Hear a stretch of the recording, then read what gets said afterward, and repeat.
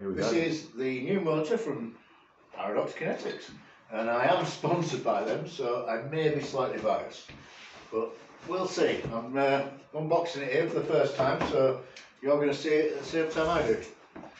So I'm really quite excited, to be honest. And this should be, wrong way up, everything but the battery, which is coming in a couple of days. So no big stress. Right, is that it? That's the lot, I think. And we'll probably go through that again, just in case. Right, so let's start here. This looks like the juicy bit. So how do we get into that? That's kind of a little bit broken. And I'm guessing this is the main motor. But possibly its own weight has broken it in packaging. Aha, letter to me. So, right, what we have here is looking juicy. So let's just put all those down there, and then we'll work our way back. Okay, so we have the little carbon, what's it that covers the drive unit. I've got the knife ready there. Ooh, it's tiny. Wow. So that's it, all built with the XT, I think that's XT500, I can't remember but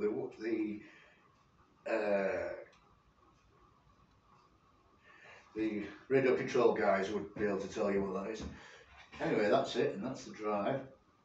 Ooh, sounds good. And that, once it's assembled, goes on there to cover it protect it from rocks, etc. So that's the drive unit, really rather nice. It's all carbon, real carbon, and then 4mm thick aluminium T6. So very posh, looks the best. Anything else in there? No, that's it. So that's my letter, is it? See what we've got in here? Wires, cranks, very nice. So there are the cranks that go with it. Be a shame to take off, as you can see in the background here. That's my bike I'm putting it on, which is a full carbon intense M16, sorry. So it's got the 500 quid carbon cranks that I've got to take off. It's a bit of a downer, but there's my throttle control. That looks really quite sturdy compared to the Chinese things. That's really good. Yeah. Crank bolts. The other side of the crank, which is quite heavy, and I guess that's because it's got oh wow. I guess that's because it's got a lot too. It's come with a Renthal 32mm. They say they only use Renthal, so I mean there's no guessing necessary. We know that Renthal is just brilliant. You know, a couple of guys in Manchester that decided to make their own trials bars back in the 60s, I think it was. That's where Renthal comes from. So that looks great. I'll just show the camera that one. That's really nice. That's another box out. So what we've got going on now. Instructions. Burn immediately. Well, unlike everybody else, I read the instructions cover to cover before I do anything. That's the XT90 cable. I believe that's a charge cable. There we go.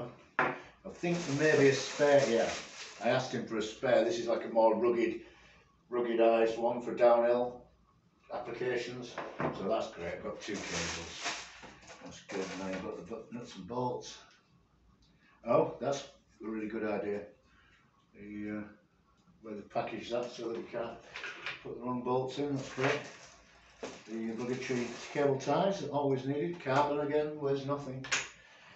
A bit of shrink wrap for those connectors, I guess, when they've got to put them together. Ooh, what have we got there? And there we go. Oh, that's a split link for the chain. And that is spacers for the bottom bracket, I'm guessing. And there is the single speed chain. Good quality one too. Ah, your mountain bike links. Yeah. Very nice, very nice. So, I don't know if that's going to focus, but it's a chain. So, we've all seen chains before. Oh, baby. So this is the custom made by Paradox. There you go. It's, if we can get that, I don't know, but it's all custom made bottom bracket to fit this bike. And they dedicate them to each bike again. That's why that one's so wide, because it's a 150mm bottom bracket to a 158 rear. So it's a very big bike. Now we've got some ickle spacers. That for the 24mm ISIS crank. Looks like chromo, that crank. That's really nice. I did see an aluminium one. I mean, it isn't the lightest thing on earth, but I did want the tough stuff for the. That's the mounting bracket, I guess, to mount it to the frame. And that's it for that box. Yeah. Last box. What we're missing? Not a lot. It must just be the brackets. More of the brackets, I think. Can't think of anything else we're missing other than the battery, which is coming in a couple of days. Charger. Yep. So there's a charger with donut leads. So that'll need a converter. And there's a spare. Oh no, that's charger to XT90 or whatever it is. I'm guessing this is a charger. So what have we got there? Oh yeah, pretty substantial looking charger. Yeah, that looks like it is. So there we go. So actually it's just a kettle lead, so I can just put my own kettle lead on there. And I'm guessing it won't be 110, it could be though. I better check up on it. Yeah, all good quality gear. Right, very good. That is it. Basically, that's everything we get from them. And there's everything there, as far as I can see, to put it on the bike.